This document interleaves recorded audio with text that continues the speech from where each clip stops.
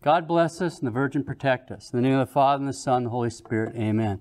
Once again, I want to explicitly acknowledge my debt and gratitude to Our Lady of Fatima. She has to get the credit for anything that's good or true or beautiful in these novena conferences, and all the faults are my own. Ave Maria Purissima. In the name of the Father, and the Son, and the Holy Spirit, amen. In our last conference, we considered some prophetic marks Cardinal Pacelli made before he became Pope Pius XII. That communism is the most visible of the organs of subversion against the Church. That philosophy, science, law, teaching, the arts, media, literature, theater, and religion, everything that's spiritual will be invaded by the organs of subversion.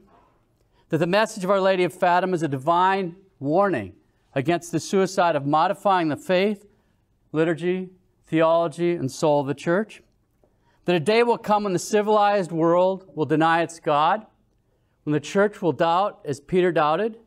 She'll be tempted to believe that man has become God and that his Son is only a symbol, a philosophy like so many others. And in churches, Christians will search for the red lamp where Jesus awaits them, like the sinful woman crying out before the empty tomb, where have they taken him? And we asked, hasn't that day already come? Are we not living in that day where the Church is doubting as Peter doubted? Or even worse, and we gave examples of some of the absolutely shocking statements found in the sermons of the current occupant of the See of Peter.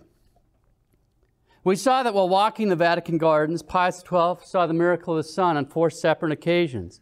This was an absolute proof given directly to the Pope that Our Lady truly came to Fatima, and their message is truly urgent. It was a sign her request could finally be accomplished. And she was there to give him the strength and the grace on the occasion of the declaration of the Assumption to take that opportunity to make the consecration of Russia to Immaculate Heart. We considered the symbolism seen in the sky during the declaration of the dogma of the Assumption. The sun and moon were visible just over the cross on the Dome of St. Peter's. We saw that was evocative of 2 lines in sacred Scripture.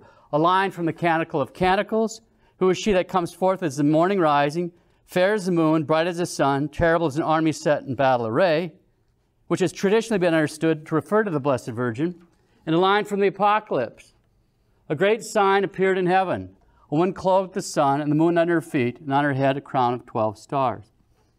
We saw at one at the same time this conjunction of heavenly symbols seen in the sky during the ceremony, right over the site of the martyrdom of St. Peter, with the sun and the crescent of the moon visible beside it, just above the cross on the dome of the basilica, reminds us of the martyrdom of the Pope. We saw it reminds us of Our Lady's fidelity at the foot of the cross. We saw that it reminds us of her military might, so to speak, that she would be the protector and defender of the Holy Father in all his battles. We saw it reminds us of her immense charity. We saw it reminds us of the fact that she's the mediatrix of all graces. We saw it reminds us of her unspeakable beauty. We saw it reminds us of the fact that she's the woman of the Apocalypse, the Virgin of Revelation. We saw that just as God sent Jonah with a terrifying warning that his judgment was looming over the pagan city of Nineveh, so also he sent Our Lady to Fatima with a terrifying warning that his judgment was looming over the whole world. We saw there was one huge, immense, incalculable difference, and that difference was that the pagan Ninevites heeded Jonah's warning and repented. But almost no one has heeded Our Lady's warnings and repented. We saw that the messages of Our Lady of Fatima are contingent prophecies that contain blessings of peace and salvation for heeding her requests, and warnings of destruction and damnation for not heeding her requests. We saw that Our Lady gave specific warnings to mankind, and she made specific requests. We saw that in terms of warnings, Our Lady showed the children a terrifying vision of hell.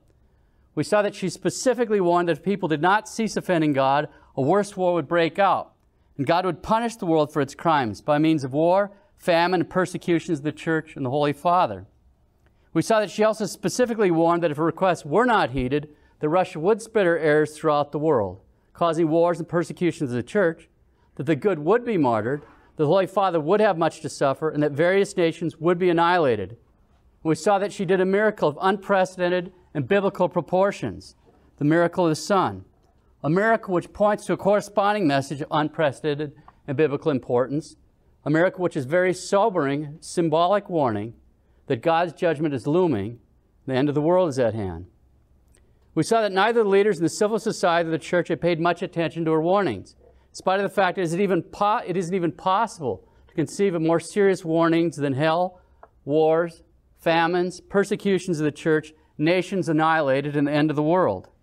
And as a consequence, on August 19, 1931, our Lord appeared to Sister Lucia with a terrible warning that since his ministers were following the example of the King of France and delaying the execution of his command to consecrate Russia, that they would fall into misfortune. In effect, warning that as a consequence of not consecrating Russia in a timely fashion, her errors will spread and take root, which is exactly what we've seen. And in the resulting societal chaos, ministers of the church, including the Pope, will follow the King of France into misfortune. By considering the historical context of the execution of the French king in the midst of the social chaos of the French Revolution, we saw that this warning seems to indicate that the ministers of the church will suffer and die, most likely by execution. This would very likely take place during the catastrophic chastisements resulting from ignoring Our Lady's request. We saw that in response to Jonah's warning of imminent destruction, the pagan citizens of Nineveh actually repented and did penance, and then the king, by his proclamation, made every effort to support and enforce that repentance. But in response to a far more amazing, completely terrifying public, pre-announced miracle from heaven, the miracle of the sun in Fatima, and Our Lady's accompanying message, that over this last century, the response from Catholics in terms of actually repenting and doing penance has been negligible. We saw that given this unbelievably feeble response to Our Lady's warnings and requests, we shouldn't be particularly surprised that the popes haven't yet done the consecration of Russia to Immaculate Heart. We saw that during the 1980s, the miracle of the sun occurred year after year at Tre Fontane. We saw that in regards to the fact that witnesses could look directly at the sun with ease, Cornelius de Lapide, the great commentator, states that the sun, moon, and stars are dimmed when the leaders of the church of the world depart from justice and holiness to depravity and wickedness. We saw that the fact that this miracle was repeated over and over and over again at a Catholic shrine in Rome is indicative that the rulers of the church are being symbolically indicted by this heavenly phenomenon. We saw it's a repeated symbolic indication they have departed from justice and holiness to depravity and wickedness. We saw that in the Old Testament, as well as in ancient Jewish writings, the partial or complete darkening of the sun, moon, or stars is a sign that the people have violated their covenant obligations to God and are undergoing judgment. That it's a sign they've turned away from God and they haven't been keeping the commandments. We saw that the fact this miracle was repeated over and over and over again at Tre Fontane was indicative of grave violations of specific commandments. We saw that the cave at Tre Fontane had been a place of great sin. It had been used by prostitutes, and the remains of an aborted baby had been buried there. It was the very site where Bruno had been writing his heretical and blasphemous sermon. In other words, we saw this was a site of sins against the marriage covenant, a site of sexual sins and perversions, a site of sins of contraception and abortion, a site of heresy and blasphemy. We saw that by the 1980s, when these miracles were reoccurring, all the sins associated with this site had become widespread throughout much of the church and the world. In other words, in the dimming of the sun's brightness, we saw a symbolic warning of judgment on corrupt church leaders who have departed from justice and holiness to depravity and wickedness. We saw a symbolic warning of judgment on the Catholic people as a whole, who haven't kept the commandments, who have turned away from God to sins against the marriage covenant, sexual sins, contraception, abortion, perversions, heresy, and blasphemy. We saw that according to St. Vincent Ferrer, heaven often puts a warning in the sky when a great and heavy affliction is about to come upon the world, so that the people might either avert the punishment through prayers and penance, or might prepare themselves to suffer the affliction. And so these repeated miracles were forewarnings of great and heavy afflictions, meant to encourage the people through prayer, penance, and amendment of their lives to either turn back the hand of God, or failing that, to prepare themselves for upcoming afflictions. We saw that according to tradition, the moving and spinning of the sun is a sign of the end of the world. And we also saw that God alters the fixed patterns of sun, moon, and stars to indicate judgment on those who have wrongly altered his moral patterns, especially through idolatry. We asked what sort of idolatrous behavior might be incurring the judgment of God. We saw that in essence, an idolater is someone who in his life has dethroned God, so to speak, and put something else in his place. We saw that the idolater has literally put something else before God. That in the life of the idolater, the true God is not as important as some mere creature. We saw that the idolater actually serves that mere creature in place of the true God. We saw that the mere creature has become the God of the idolater. We saw that in our society, idolatry is actually the most common religion. and that the pews in virtually every Catholic church are full of idolaters. We saw that in our society, the idol, the mere creature that is most commonly served, is the self. We saw that an immense number of people, practically speaking, have turned away from service to the true God, and in its place, they serve themselves and their own selfish interests. We saw they serve their own pleasures, according to their own convenience and their own appetites, be it sins against the marriage covenant, like separation, divorce, and remarriage, be it sexual sins of any stripe, ranging from watching mainstream television shows or porn to engaging in out-and-out fornication, adultery, or perversions. They use contraception without a thought. They may find abortion distasteful or even wrong, but at the end of the day, no one should be punished. It's a choice, and who am I to judge? And on and on and on it goes. In other words, they literally put themselves before God. They're law unto themselves, and we saw that if these people do observe the commandments, it's a matter of convenience or custom and not conviction. We saw that Trefontane is the site where St. Paul was beheaded. It's a burial site of St. Zeno and his 10,203 companions, Catholic slaves who were martyred by the savage Roman government. It's the site where St. Bernard had a famous vision of souls being released from purgatory by virtue of the Mass he was saying, and then be escorted by angels up a staircase to heaven. We saw that as a consequence, Trefontane brings to mind a series of events.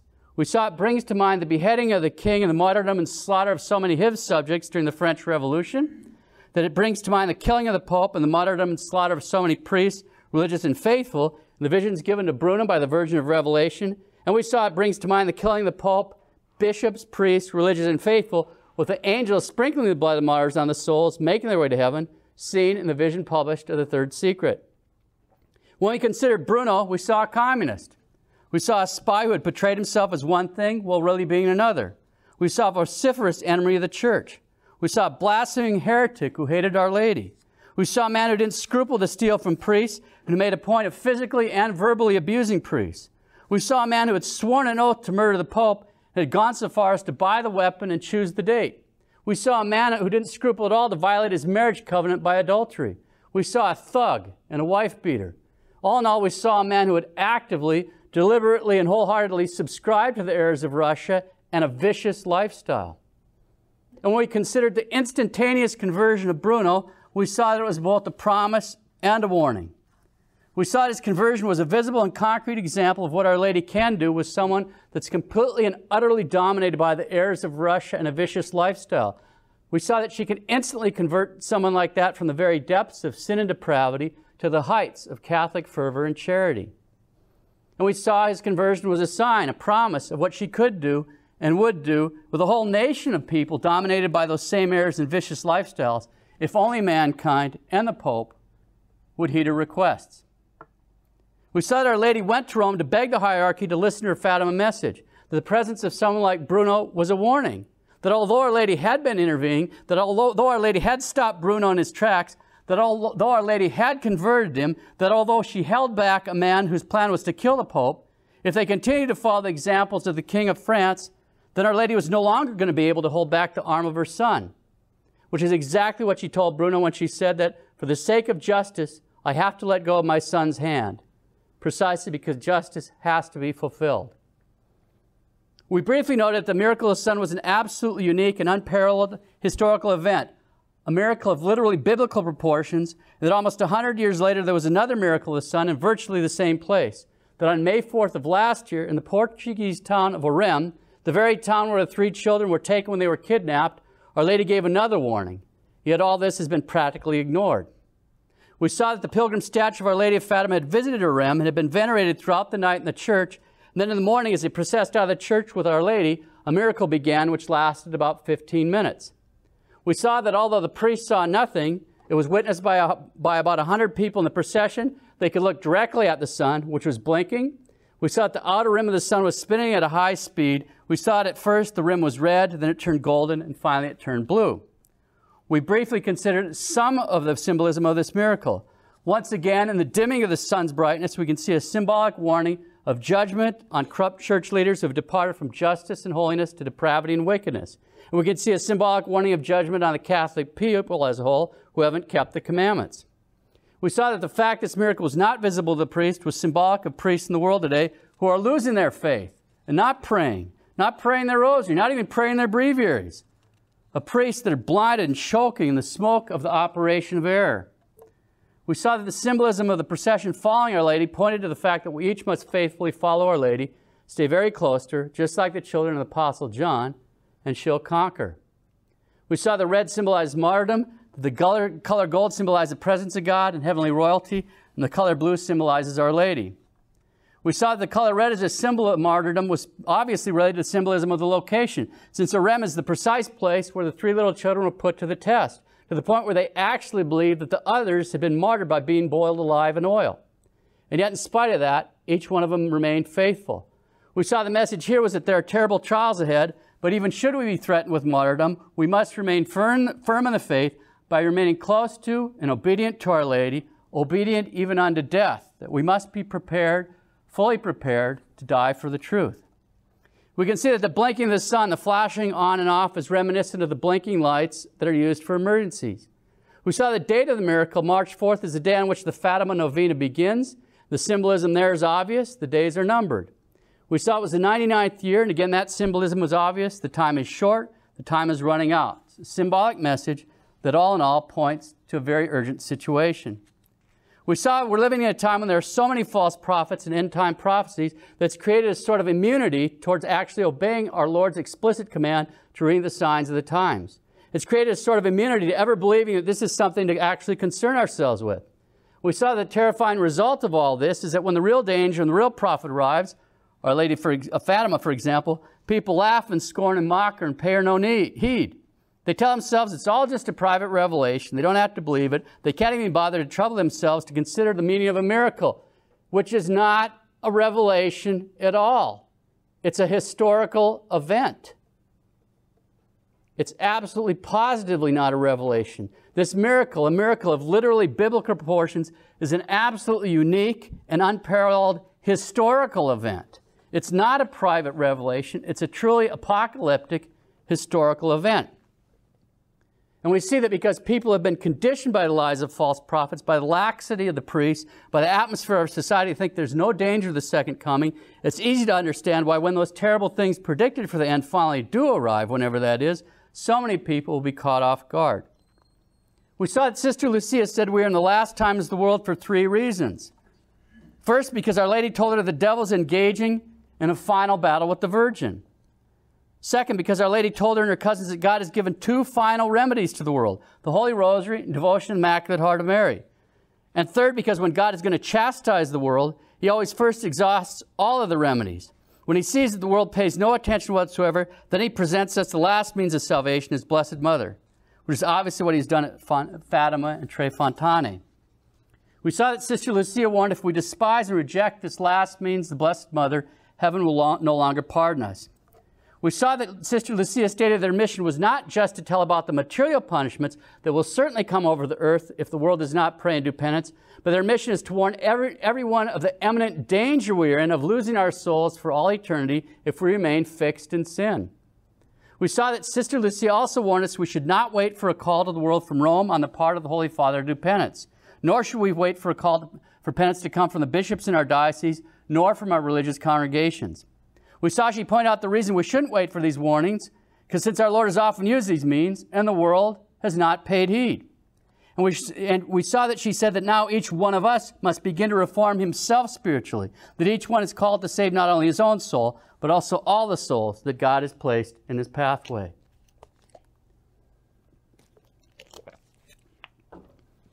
So much for our review. We'll get started. Today we're going to turn to the third secret. For much of the analysis at this point, we'll rely heavily on the book The Fourth Secret, written by Antonio Socci. He's a friend of Pope Benedict XVI, an acclaimed Italian journalist and television personality. Socci comments on the circumstances of the release of the third secret. Quote, after a long and dramatic deliberation, the Pope personally decided to publish the text in 2000. It was announced in the most solemn manner from the sanctuary of Fatima before the Pope and the Visionary by the Vatican Secretary of State. And it was even published on June 26, 2000, with the accompaniment of a theological commentary by the highest doctrinal authority of the Church next to the Pope, Cardinal Joseph Ratzinger, prefect of the former Holy Office, who presented the text of the secret and his commentary at nothing less than a press conference televised worldwide. We'll read the text. Sister Lucia, quote, JMJ, the third part of the secret revealed at the Cova da Iria Fatima on 13 July 1917. I write in obedience to my God, who commanded me to do so through His Excellency, the Bishop of Liera, and to your most holy mother and mine. After the two parts, which I have already explained, at the left of Our Lady and a little above, we saw an angel with a flaming sword in his left hand. Flashing, it gave out flames that looked as though they would set the world on fire. But they died out in contact with splendor that Our Lady radiated towards him from her right hand. Pointing to the earth with his right hand, the angel cried out in a loud voice, penance, penance, penance. And we saw in an immense light that is God, something similar to how people appear in a mirror when they pass in front of it, a bishop dressed in white. We had the impression that it was the Holy Father. Other bishops, priests, men and women religious going up a steep mountain, at the top of which there was a big cross of rough-hewn trunks as of a cork tree with the bark. Before reaching there, the Holy Father passed through a big city half in ruins and half trembling with halting step, afflicted with pain and sorrow. He prayed for the souls of the corpses he met on his way. Having reached the top of the mountain, on his knees at the foot of the big cross, he was killed by a group of soldiers who fired bullets and arrows at him. In the same way, there died one after another the other bishops, priests, men and women religious, and various lay people of different ranks and positions. Beneath the two arms of the cross there were two angels each with a crystal aspersorium in his hand, in which they gathered up the blood of the martyrs, and with it sprinkled the souls that were making their way to God. Tui, January 3rd, 1944. Close quote. It's a very, very symbolic vision. What does it mean? For very good reasons, many people have got the impression this vision refers simply to Ali Aga's 1981 assassination attempt against the Pope. Sochi explains why.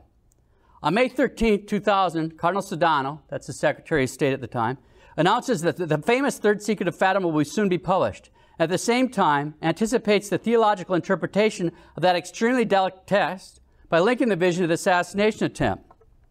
One Vaticanist comments, what happened on May 13, 2000 represents something unique in the history of the Church. A correct interpretation was offered, even before the text to be interpreted was provided. Close quote.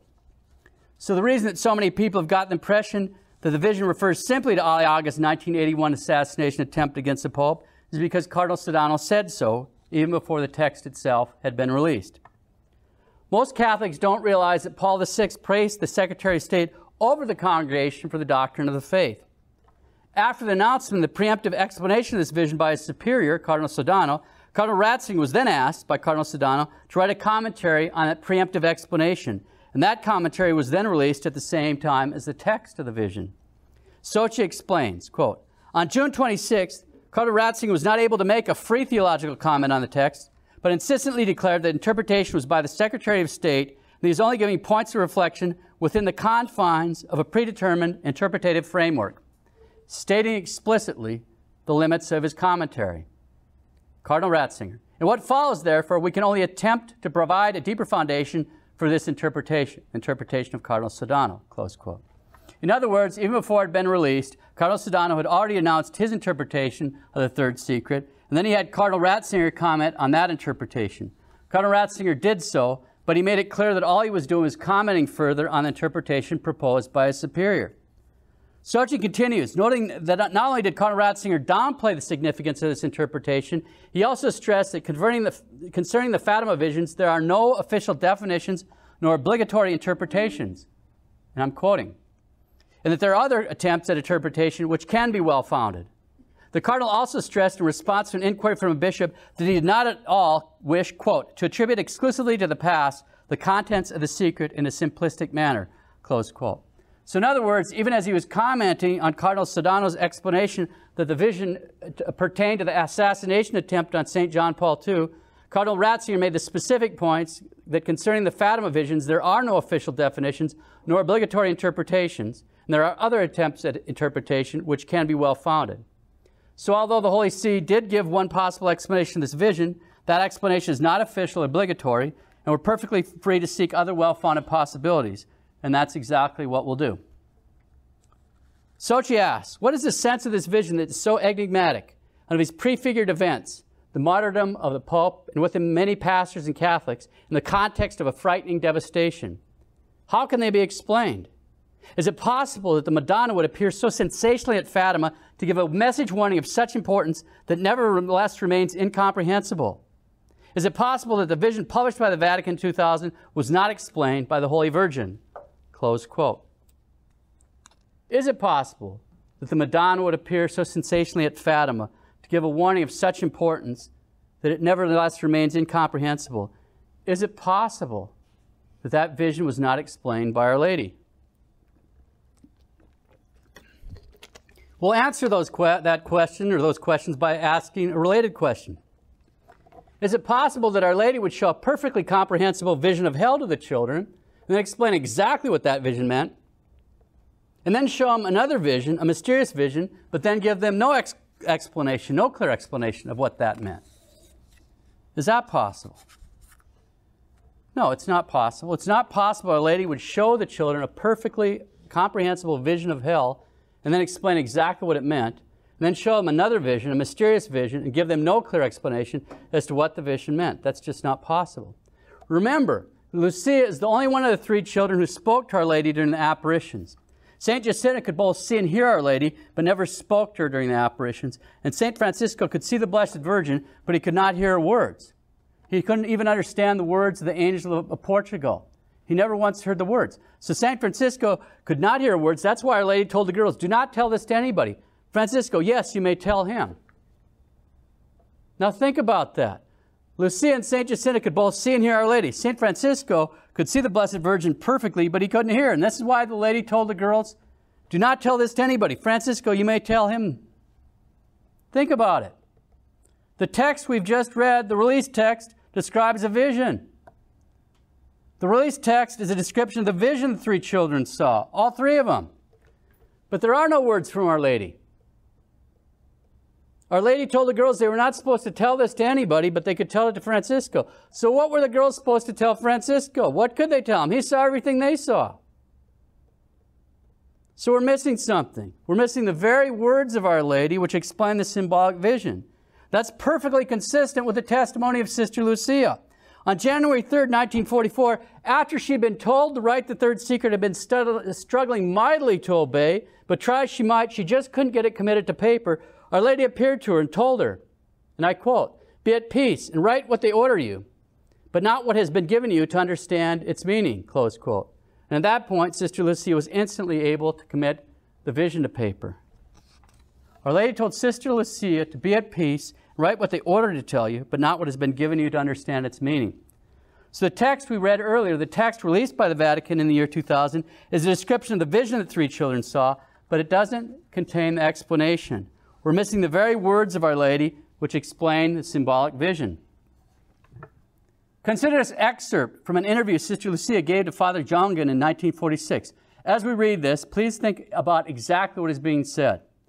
Quote, when Father Jongen interviewed her in 1946, Sister Lucia answered firmly, "When I speak about the apparitions, I limit myself to giving the meaning of the words I heard.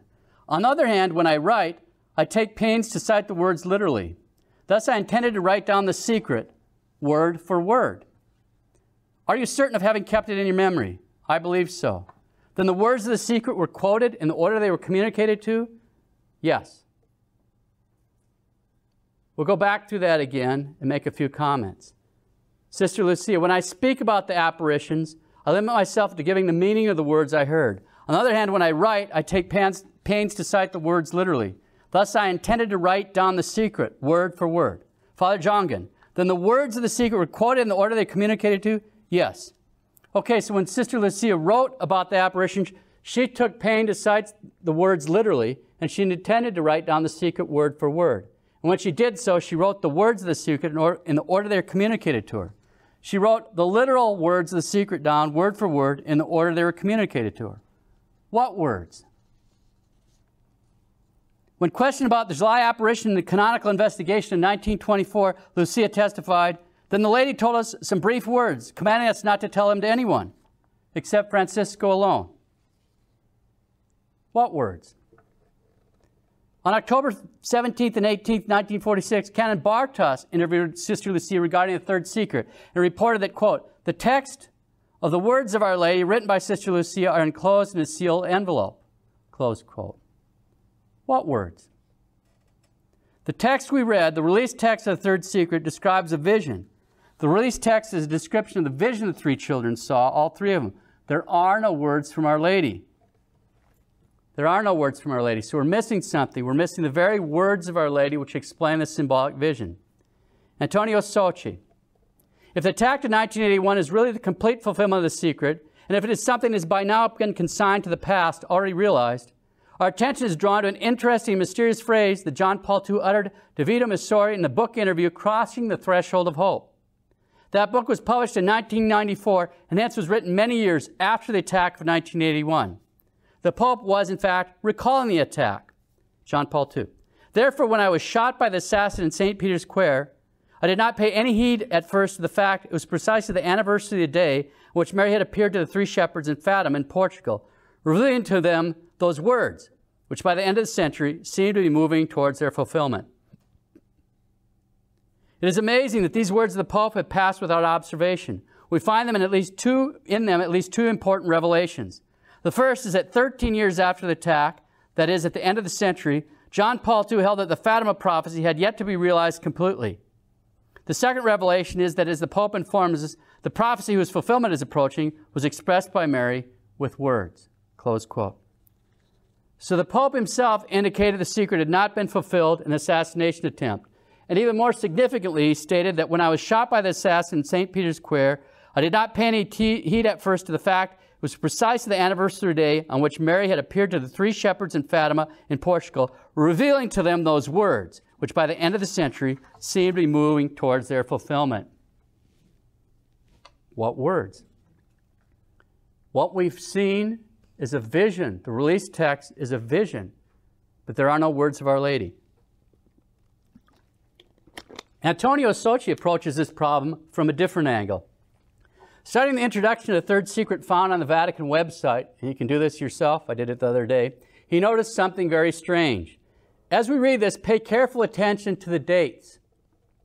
Socci, quote, Cardinal Bertoni informs us that John Paul II requested the envelope containing the third part of the secret after the attack on May 13th, 1981, reading it precisely on July 18th, 1981. And he, John Paul II, thought immediately of consecrating the world to the Immaculate Heart of Mary, which was realized the first time with the act of entrustment performed in the Basilica of St. Mary Major on June 7th, 1981. As one observer notes, how is it possible that the reading of the third secret prompted the Pope to consecrate the world to Mary on June 7th, 1981, when according to the affirmation of Cardinal Bertoni, the Pope would have read the secret no earlier than July 18th, more than 6 weeks later? Socci asks, how can this be explained? It is unimaginable that it involves an oversight, and it's equally unimaginable that Monsignor Bertoni would furnish false information, close quote. Using evidence, including direct testimony from the personal secretary of Pope St. John the 23rd, Socci demonstrates, in fact, that there are two envelopes from Sister Lucia containing two documents pertaining to the third secret. We're not going to go into those details. The obvious conclusion is that one of the envelopes contained the released text of the third secret, the description of the vision the three children saw, and the other envelope contains the words of Our Lady explaining the meaning of this vision. Now, in an earlier conference, we saw that Our Lady intended the veiled meaning of her symbolic messages to be understood by anyone that's seeking the truths found in them. But for the most part, the hearts of the people were not or are not open to her message. There's an exact analogy between how our Lord uses parables and how Our Lady uses these symbolic messages.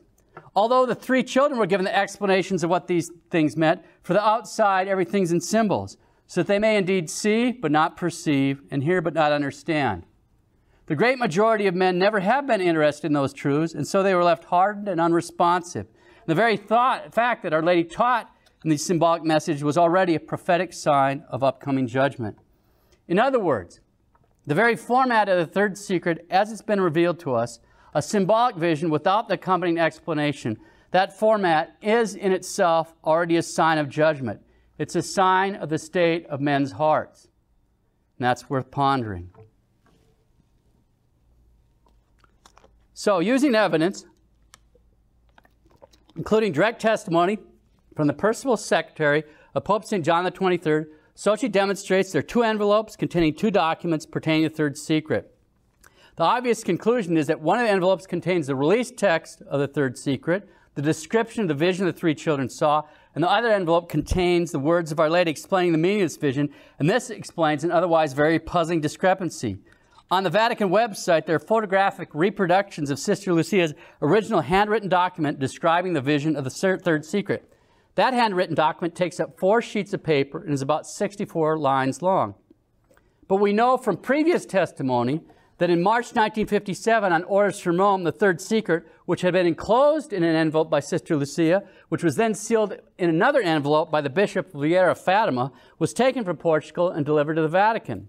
Before the secret was taken, the auxiliary bishop, Venancio, held up the bishop's envelope to the light.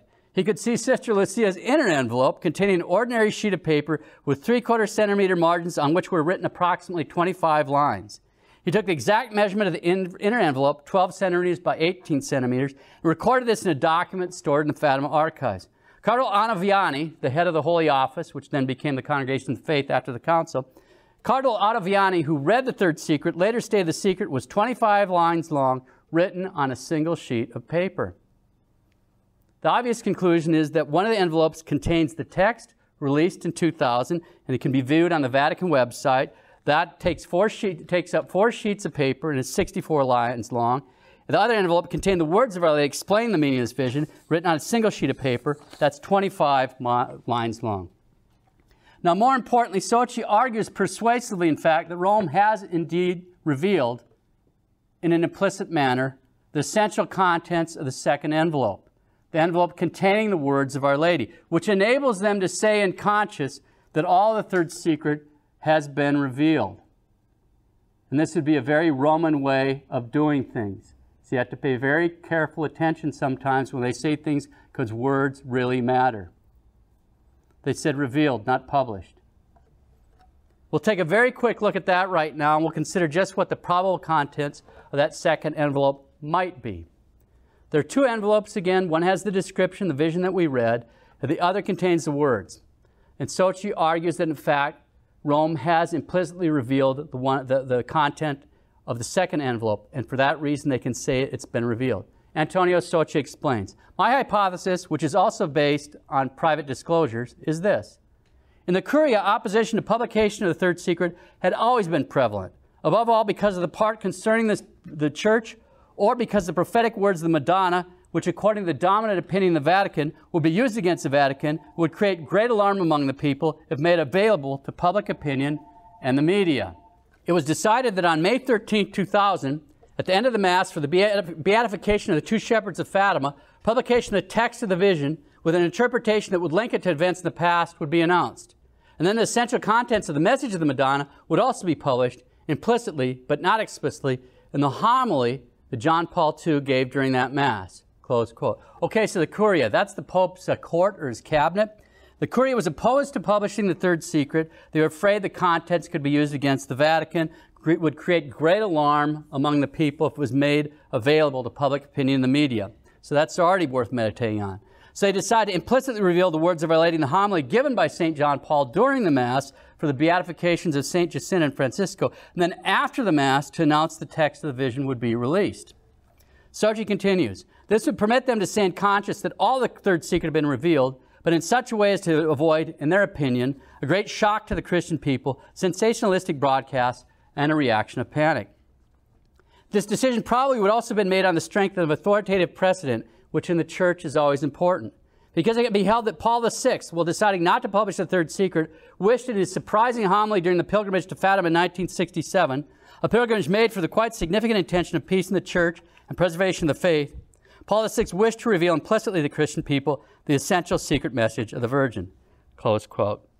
Okay, so according to Sochi, there's 2 basic reasons the third secret is revealed this way: explicitly in the case of the vision, implicitly in the case of Our Lady's words. In the first place, that the Holy See could say all the third secret had been revealed, there's no more to reveal. In the second place, to reveal this in such a way as to avoid shock on the part of the Christian people, or in a reaction of panic. He points out that during his pilgrimage to Fatima in 1967, Paul VI had also implicitly revealed the essential elements of the third secret. We'll consider the words of the popes in a few minutes. So we have the vision, but what does it mean? In an effort to come to some potential conclusions about the meaning of the third secret, about the meaning of this mysterious vision, we'll start with a comment from Sister Lucia. Quote, "The third part of the secret refers to Our Lady's words. If not, Russia will spread her errors throughout the world, causing wars and persecutions of the Church. The good will be martyred, the Holy Father will have much to suffer, various nations will be annihilated." The third part of the secret is a symbolic revelation, referring to this part of the message, conditioned by whether we accept or not what the message itself asks of us. If my requests are heeded, Russia will be converted and there will be peace. If not, she will spread her errors throughout the world, etc. Since we did not heed this appeal of the message, we see that it has been fulfilled. Russia has invaded the world with her errors. And if we have not yet seen the complete fulfillment of the final part of this prophecy, we are going towards it little by little with great strides. If we do not reject the path of sin, hatred, revenge, injustice, violations of the rights of the human person, immorality and violence, etc. And let us not say that it is God who is punishing us in this way. On the contrary, it is men themselves who are preparing their own punishment. In His kindness, God warns us and calls us to the right path while respecting the freedom He has given us. Hence, men are responsible. Close quote, Sister Lucia, May 12, 1982. Okay, so it's a symbolic, the third part of the secret is a symbolic revelation referring to Our Lady's words. If not, Russia will spread her errors throughout the world, causing wars and persecutions of the Church. The good will be martyred, the Holy Father will have much to suffer, various nations will be annihilated. And it's conditioned by whether or not we accept what the message has asked us. If my requests are heeded, Russia will be converted, there will be peace. If not, she'll spread her errors throughout the world, etc. Since we did not heed this appeal of the message, we see it's been fulfilled. Russia has invaded the world with her errors, and if we have not yet seen the complete fulfillment of the final part of this prophecy, we're going towards it little by little with great strides.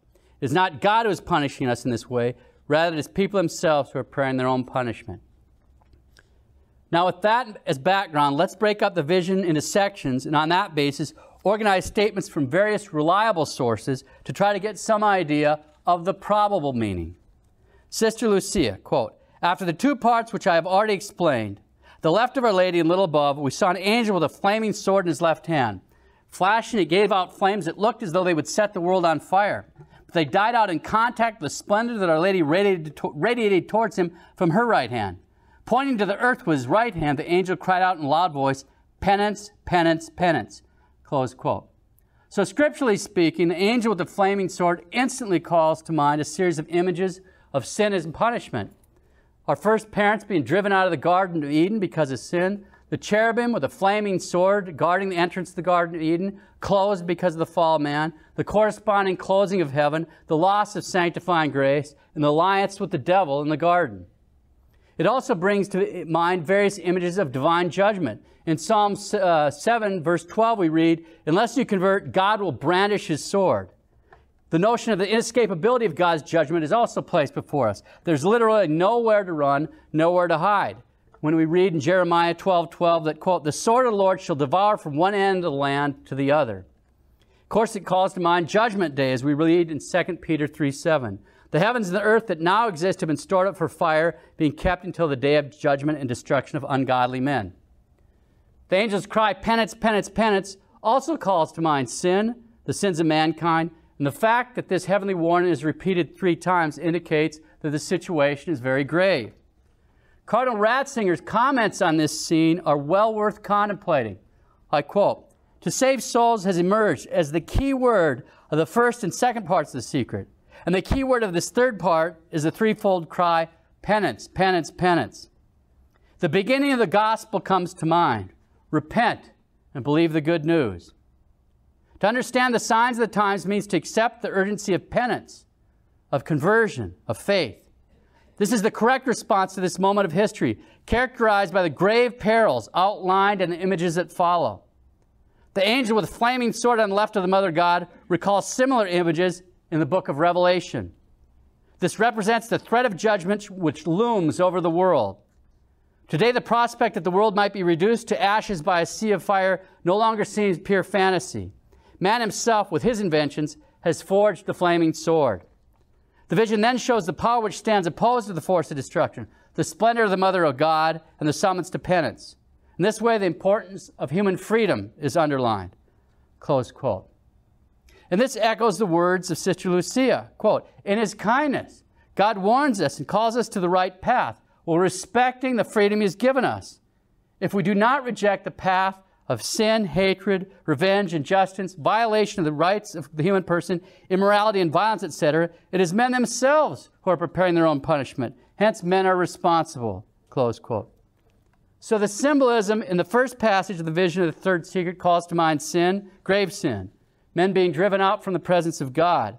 Calls to mind the book of Revelation, the prospect that the world might be reduced to ashes by a sea of fire, the threat of divine judgment looming over the world, and even of Judgment Day itself. It reminds us of the urgency of penance, of conversion, of faith. And it is men ourselves who are preparing their own punishment. The mankind is responsible. Now hold those thoughts and we'll consider what Popes Paul VI, St. John Paul II, and Benedict XVI said during their visits to Fatima. Remember, what we're trying to do here is draw probable conclusions as to the meaning of this mysterious vision. And since we haven't been given the words, we'll start by considering the comments of the popes, then others who have read the secret, and then we'll add other comments from reliable sources. So remember that Sochi argues because the Curia was afraid to simply punish, or they opposed, I shouldn't say afraid. Sochi argues because the Curia was opposed to simply publishing the third secret because they were afraid the contents would be used against the Vatican, would create great alarm among the people. It was decided in conversations with the Pope to implicitly reveal the words of Our Lady in the homily that St. John Paul II gave during the Mass of the beatification of Saints Francisco and Jacinta. Then after the Mass to announce the text of the vision. So according to Sochi, there are two basic reasons the third secret was revealed in this way. Explicitly in the case of the vision, implicitly in the case of Our Lady's words. So in the first place, the Holy See could actually say they'd revealed everything, and they could do that honestly. In the second place, to stop any kind of sensationalism or alarm among the Christian people. Sochi argued during his pilgrimage to Fatima in 67, Pope Paul VI implicitly revealed the third secret also. So we'll start with Paul VI. The first notable point is that in his visit to Fatima, Paul VI invokes the image found in chapter 12 of the book of the Apocalypse. The great sign which the Apostle John saw in heaven, a woman clothed with the sun, is interpreted by the sacred liturgy as referring to the most blessed Mary, the mother of all men, by the grace of Christ Redeemer. Close quote, the Holy Father. We continue. Quote, we wish to pray for the interior peace of the Church. The Ecumenical Council has reawakened many energies in the bosom of the Church. What an evil it would be if an arbitrary interpretation, not authorized by the magisterium of the Church, were to transform the spiritual renewal of the Second Vatican Council into a restlessness which dissolves the Church's traditional structure and constitution, substituting the theology of true teachings with new ideologies which depart from the norm of faith, finally transforming redemptive charity into an acquiescence in the negative forms of the profane mentality of worldly customs. What disenchantment then would be caused? Close quote, Paul VI. So Paul VI warns that in the wake of the Second Vatican Council, the internal peace of the Church is at risk. He speaks of how evil it would be and what disillusionment it would cause if what was intended to be a spiritual renewal of the Church were derailed. In that regard, he speaks of what would now be called the Spirit of Vatican II, or to use Benedict XVI's much more academic term, the hermeneutic of discontinuity, as he speaks of the traditional structure and constitution of the Church being dissolved by unauthorized interpretations, as he speaks of the substitute of true teachings with new teachings, ideologies which are not of the faith, and as he speaks of a transformation to a profane mentality and worldly customs, all of which has been going on throughout the Church all these many years. The Pope continues, speaking of, quote, those countries in which religious liberty is practically suppressed, where the denial of God is promoted. We declare, the world is in danger. Therefore, we have come by foot to the feet of the Queen of Peace to ask for the gift that only God can give, peace. Men, think of the gravity and the greatness of this hour, which could be decisive for the history of the present and future generation. The picture of the world and of its destiny presented here is immense and dramatic. It is the scene that the Madonna opens before us, the scene that we contemplate with horrified eyes. Close quote, Pope Paul VI. Now, in 1967, those countries where religious liberty was practically suppressed, where the denial of God was promoted, were for the most part behind the Iron Curtain. At that time, these were the countries dominated by the heirs of Russia. He warns that the world's in danger and asks Our Lady for peace, speaking of the scene that Our Lady of Fatima opens before him, a scene that he contemplates with horrified eyes. Paul VI, devoutly contemplating Mary, the faithful draw from her a stimulus for trusting prayer, a spur to the practice of penance and to the holy fear of God. Likewise, it is in this, that they more often hear echoing the words with which Jesus Christ announced the advent of the kingdom of heaven. Repent and believe in the gospel, and his severe admonition, unless you do penance, you shall all likewise perish. Close quote. Okay, so in his visit to Fatima, Paul VI invokes the image found in chapter 12 of the book of the Apocalypse of the woman clothed by the sun. He warns that in the wake of the Second Vatican Council, the internal peace of the church is at risk. He speaks of how evil it would be and what disillusionment it would cause if what was intended to be a spiritual renewal of the church were derailed. He refers to what we would commonly call the spirit of Vatican II, while speaking of unauthorized interpretations that dissolve the traditional structure and constitution of the church. He speaks of true teachings being substituted by new teachings which are not of the faith. He speaks of a final transformation to a profane mentality and worldly customs. He warns that the world is in danger, and he asks Our Lady for peace, speaking of a scene that Our Lady shows him, the scene he contemplates with horrified eyes. He also warns mankind to repent and believe in the gospel, and unless you do penance, you shall all likewise perish. Now let's turn to the homily preached in Fatima by St. John Paul II, just before the announcement that the text of the third secret would be released. St. John Paul II. According to the divine plan, a woman clothed with the sun came down from heaven to this earth to visit the privileged children of the Father. She speaks to them with a mother's voice and heart. She asks them to offer themselves as victims of reparation, saying that she was ready to lead them safely to God. Behold, they see a light shining from maternal hands which penetrates them inwardly, so they feel immersed in God, just as they explain, a person sees himself in a mirror. Later, Francisca, one of the three privileged children, exclaimed, "We are burning in that light which is God, and we are not consumed." What is God like? It is impossible to say. In fact, we will never be able to tell people. God, a light that burns without consuming. Moses had the same experience when he saw God in the burning bush. Close quote. So St. John Paul II starts with the same image as Paul VI, the woman clothed by the sun, and then he continues with several more lines from the same chapter in the Apocalypse. St. John Paul II, quote, "Another sign appeared in heaven. Behold, a great red dragon." These words make us think of the great struggle between good and evil, showing how, when man puts God aside, he cannot achieve happiness, but ends up destroying himself. How many victims there have been through the last century of the second millennium. We remember the horrors of the First and Second World Wars and other wars in so many parts of the world, the concentration and extermination camps, the gulags, ethnic cleansings and persecutions, terrorism, kidnappings, drugs, the attacks on unborn life and the family. The message of Fatima is a call to conversion, alerting humanity to have nothing to do with the dragon, whose tail swept down a third of the stars of heaven and cast them to earth. Close quote, St. John Paul II. So the Pope has just cited Apocalypse 12, verses 3 and 4. Another sign appeared in heaven. Behold, a great red dragon, whose tail swept down a third of the stars of heaven and cast them to earth. What do the scriptural commentaries say about these two lines of the Apocalypse?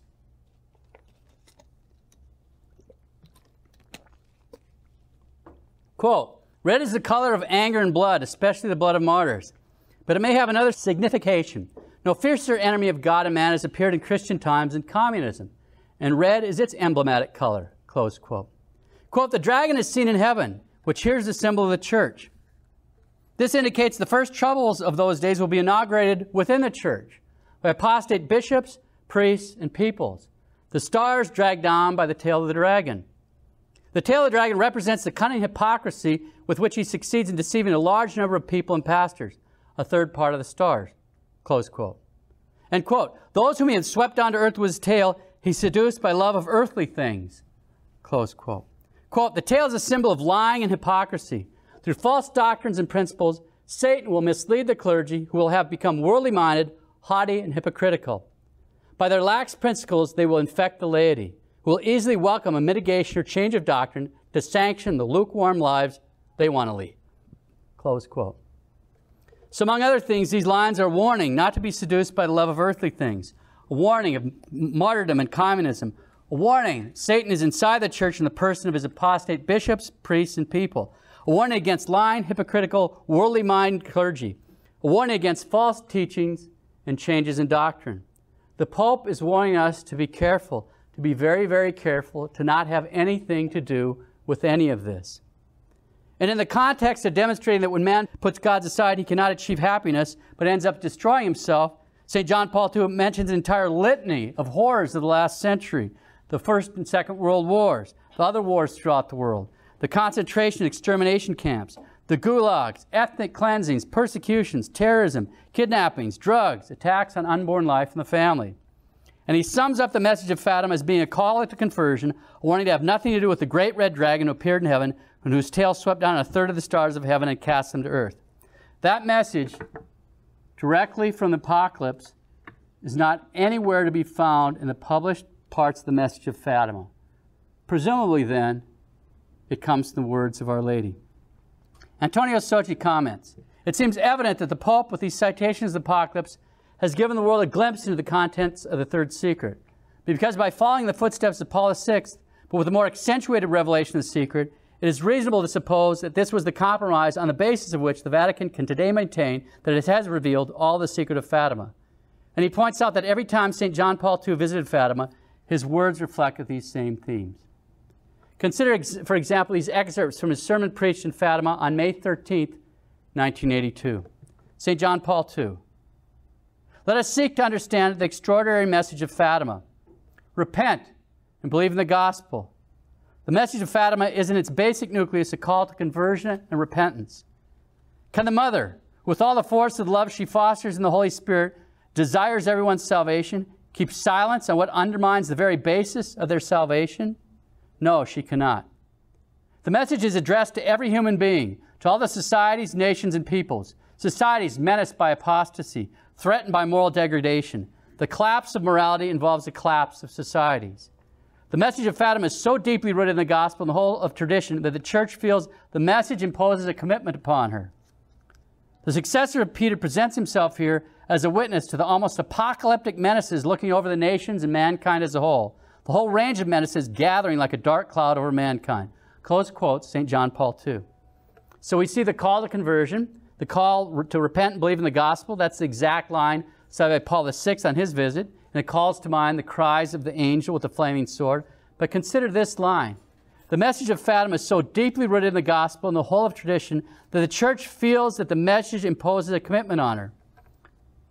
That's an extraordinary statement. Out of the words of Our Lady that have been published, what exactly is so deeply rooted in the gospel and the whole of tradition that the message imposes a commitment on the church?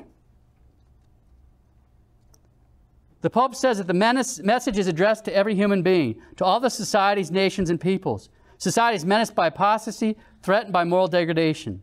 The collapse of morality involves the collapse of societies. And he presents himself in Fatima as a witness to the almost apocalyptic menace looking over the nations and mankind as a whole. The whole range of menaces gathering like a dark cloud over mankind. And most significantly, he asks, can a mother who with all the force and love she fosters in the Holy Spirit desires everyone's salvation keep silence on what undermines the very basis of their salvation? No, they cannot. That's very significant. He points out Our Lady cannot keep silent on what undermines the basis of our salvation. In other words, since Our Lady cannot remain silent on what undermines the basis of our salvation, she must have said something in this regard. What is the basis of our salvation? It's our Catholic faith. As St. Paul says in Hebrews 11:6, without faith, it is impossible to please God. The very basis of our salvation is our Catholic faith, and the Pope speaks of this being undermined. What does it mean to undermine something? The dictionary tells us to undermine something means, quote, to injure or destroy by insidious activity or imperceptible stages, to attack by indirect, secret, or underhand means, attempt to subvert by stealth, close quote. And that's exactly what was said about the tail of the dragon, that it represents the cunning hypocrisy by which he deceives a large number of people and pastors, how he succeeds in undermining their faith with false doctrines and principles, and that the stars dragged down by the tail of the dragon are the apostate bishops, priests, and peoples. Furthermore, in this very sermon, this Pope explicitly mentions apostasy. Apostasy, of course, is the sin by which a baptized person completely and totally rejects and repudiates the faith. Heresy, on the other hand, is the sin by which a baptized person voluntarily and obstinately denies one or more of the truths which have been revealed by God and proposed by the church for our belief. So a heretic denies some of it, the apostate gets rid of all of it. It's clear that the message of Fatima contains a warning from Our Lady regarding dangers to our faith. Now we'll quickly consider some of the comments of Pope Benedict XVI made during his pilgrimage to Fatima in May of 2010. Benedict XVI, we would be mistaken to think that Fatima's prophetic mission is complete. Hither takes on new life, the plan of God which asked humanity from the beginning, where's your brother Abel? Your brother's blood is crying out to me from the ground. Mankind has succeeded in unleashing a cycle of death and terror, but failed in bringing it to an end. Close quote. So he speaks of one of the sins that cry out to heaven for vengeance, willful murder, when he speaks of Abel's blood crying out to God. And then he says mankind has succeeded in unleashing a cycle of terror death, but failed in bringing it to an end. During his flight to Fatima, he made another statement that's very well worth pondering. Interviewer, Your Holiness, what meaning do the Fatima apparitions have for us today? Is it possible to your mind to include in that vision the sufferings of the church today for the sins involved in the sexual abuse of minors? Benedict XVI. Beyond this great vision of the suffering of the Pope, an indication is given of realities involving the future of the church, which are gradually taking shape and becoming evident. There's seen the need for a passion of the church, which naturally is reflected in the person of the Pope. Yet the Pope stands for the church, and thus it is sufferings of the church that are announced. The Lord told us that the church would constantly be suffering in different ways until the end of the world. Close quote. So the Pope speaks of the passion of the church as being symbolized by the suffering Pope in this vision. We'll return to this point later. Benedict XVI, the message of Fatima, the fundamental response, is to ongoing conversion, penance, prayer, and the three theological virtues, faith, hope, and charity. Those are consistent themes that the popes use whenever they speak of the message of Fatima.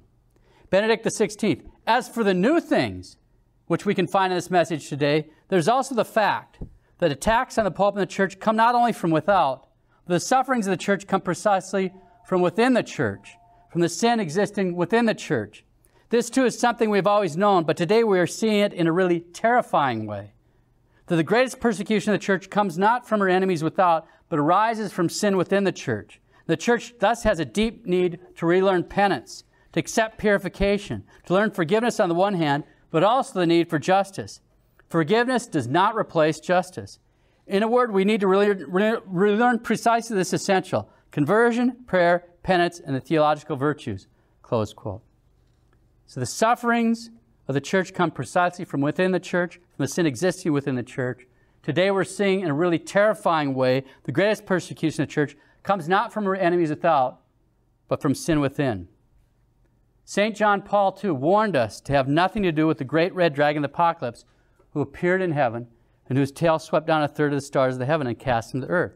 Benedict XVI seems to be reiterating exactly what the scriptural commentary spoke of when treating of that dragon.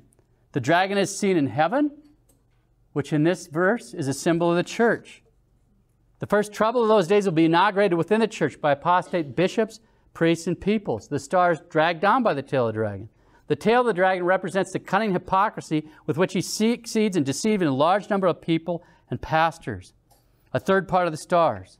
The tail is a symbol of lying hypocrisy. Through false doctrines and principles, Satan will mislead the clergy, who will become worldly minded, haughty, and hypocritical.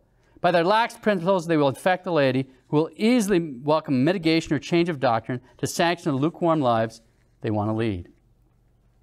And when in the context of a question on the sexual abuse of minors, a question as to whether the vision of the third secret includes the suffering of the church for those horrific sins, Pope Benedict states the church has a deep need to relearn penance, to accept purification and the need for justice. What is he saying when he says that?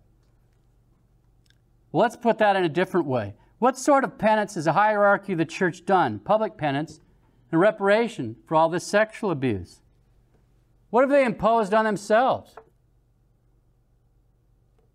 In this country, the Dallas Accords for dealing with horrific crimes apply to all members of the clergy, except for the bishops.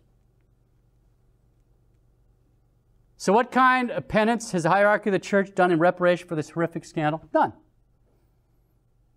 They can't even get themselves to admit it's a homosexual problem. Anyone can simply look at their own reports. On the USCCB website, and I went there yesterday, it states 81% of the victims were male.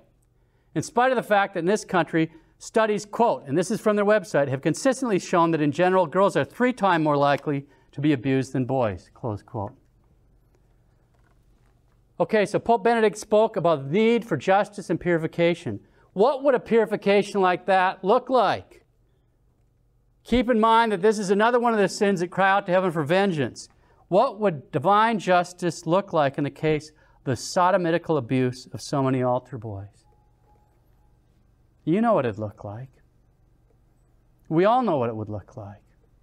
Fire from heaven. That's what it would look like. Okay, let's remind ourselves of what we're doing right now. We've been considering the first part of the vision. At the left of Our Lady and a little above, we saw an angel with a flaming sword in his left hand. Flashing, it gave out flames that looked as though they would set the world on fire. They died out in contact with the splendor that Our Lady radiated towards him from her right hand. Pointing at the earth with his right hand, the angel cried out in a loud voice, "Penance, penance, penance." So we're trying to draw probable conclusions as to the meaning of this mysterious vision. And since we weren't given the words, we've been considering the comments of the popes in this regard. When we consider the symbolism in this first passage of the vision of the third secret, we saw it calls to mind grave sin, men being driven out from the presence of God. It calls to mind the book of Revelation, the prospect that the world might be reduced to ashes by a sea of fire, the threat of divine judgment looming over the world and even of Judgment Day itself. It reminds us of the urgency of penance, of conversion, of faith, and that it's men themselves who are preparing their own punishment, that mankind is responsible.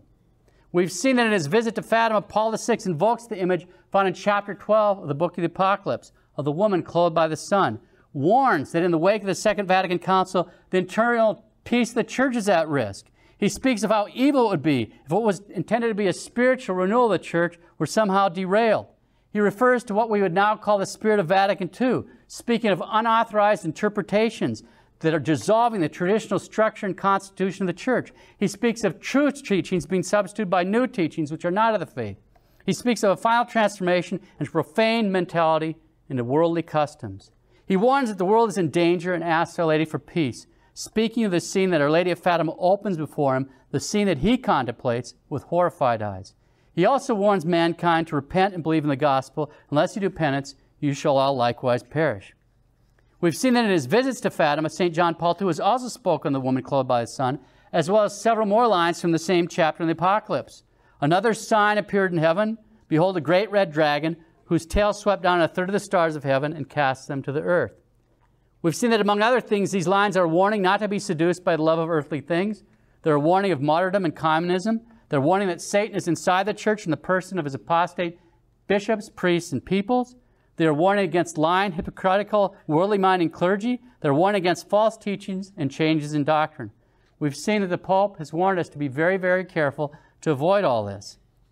We've seen in the context of demonstrating that when man puts God aside, he cannot achieve happiness, but ends up destroying himself. St. John Paul II lists a whole litany of horrors of the last century. The world wars, the concentration camps and the gulags, the ethnic cleansings, the persecutions, terrorism, the attacks on unborn life and the family. We've seen he sums up the message of Fatima as being a call to conversion, as a warning to have nothing to do with the great red dragon.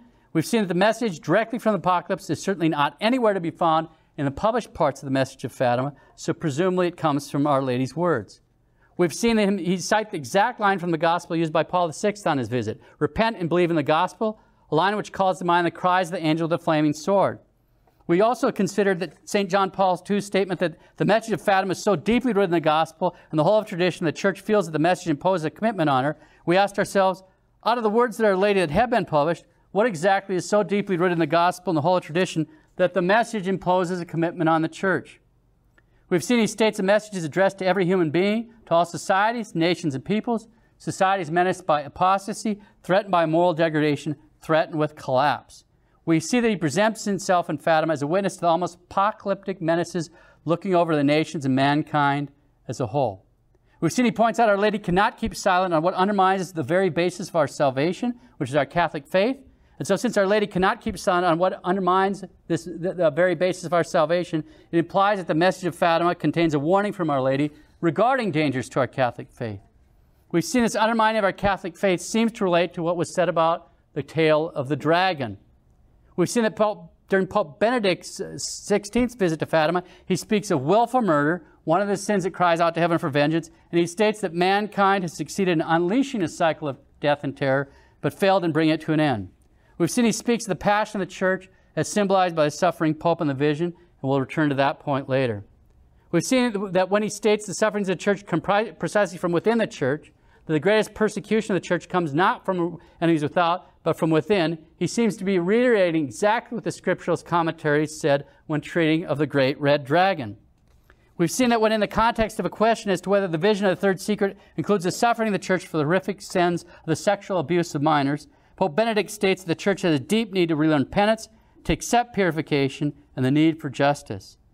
And in response to that statement, we asked, what sort of public penance has the hierarchy of the church imposed upon themselves in reparation for all this sexual abuse, in reparation for this horrific scandal? We saw the answer was they've done no public penance. We've seen that in this country, they've excused themselves from the Dallas Accords. We've seen they can't even get themselves to admit it's a homosexual problem, in spite of the fact it's perfectly clear from their own website. We saw that Pope Benedict spoke of the need for justice and purification. We asked, keeping in mind this is another one of the sins that cry out to heaven for vengeance, what would divine justice look like in the case of the sodomitical abuse of so many altar boys? We asked what a purification like that would look like. And we answered, we all know what that would look like, fire from heaven. We'll pick up right here in part 2.